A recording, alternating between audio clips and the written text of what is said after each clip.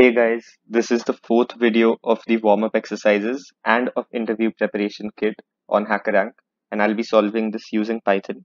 If there are any questions which you want me to solve, or if there's something extra that I should add that I'm missing right now, then do let me know in the comments. That would really help me make my content better. So let's start the question. This is called repeated strings. Lila has a string S of lowercase English letters that she repeated infinitely many times.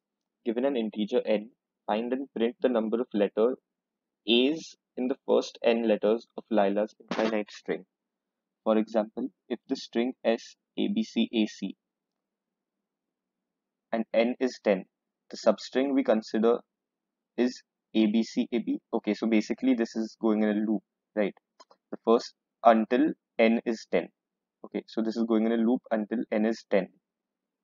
So there are four occurrences of A's in this. Okay, so basically this is like a cyclic process where we keep going through this up until this number arrives, right? So 1, 2, 3, 4, 5. So this is 5, so this is exactly like 4. But if this was like say 8, so it would be ABC, AC, ABC, and this A would have been skipped.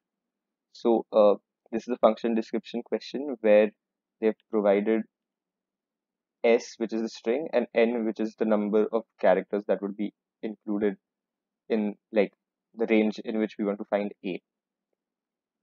So as I see this question, I think uh, it's the first we just initialize the answer 0, and then we find the number of A's that are there in this original string, right? So for that, we can just run a for loop for I in range length of S. Actually, we don't even need to do that. We can just do for I in S. If I is A, since they've said all letters are only lowercase, so this makes it easier. If I is A, answer is like +1. So we found all the number of A's that are there in the string, right? So now, uh, what we can do is uh, we need to find how many complete sets of the string S are present in N, right? So here, like this is 3, the length of S is 3, and N is 10.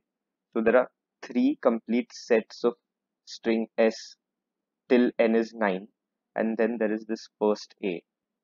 So we need to like find the first number of complete occurrences of the string S. So for that, we can just have this thing done here. So answer is answer multiplied by. Now we're only taking the quotient of n divided by s. For that, we can do floor division. Okay, length s. Yeah, so we can do this floor division here.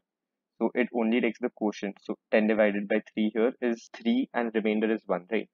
So this will only return 3. So it would multiply the answer that we've gotten with 3 here. So now we only need to find the occurrences for the remainder part of it, right? So for the remainder part, we can do this. So it is n divided by the length of s, but we don't want the quotient, we want the remainder. So we can use the modulus function here. Yeah. So now we just do the same thing that we did in the first string.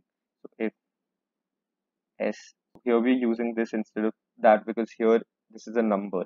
So it's not going to give us like the alphabet A, but the index of A.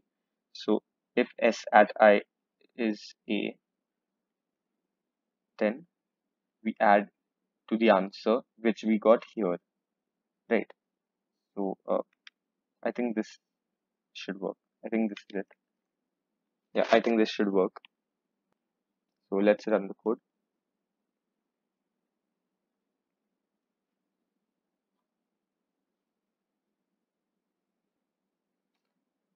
I hope you guys got this. Like, this wasn't a very difficult question. In this question, we only had to like look at the mathematical aspect of it, where we use the quotient and the remainder separately, right? Okay. Yep, it's done. So this code works. Hope this helped you guys. Thank you for watching. And with this, we've come to the end of the warm-up challenges of the interview preparation set. There is still a long way to go, and subscribe to the channel for the upcoming videos that I'm going to make on this series, and like this video if you like the explanation that I gave. If there's anything specific that you want me to cover, be it a coding question or a project, or like there's some concept that you did not understand clearly and you want me to make a video on that, then do let me know in the comment section below and I'll make a video on that. I'll be adding to this playlist regularly so you can save it for regular updates. Thank you. See you in the next video.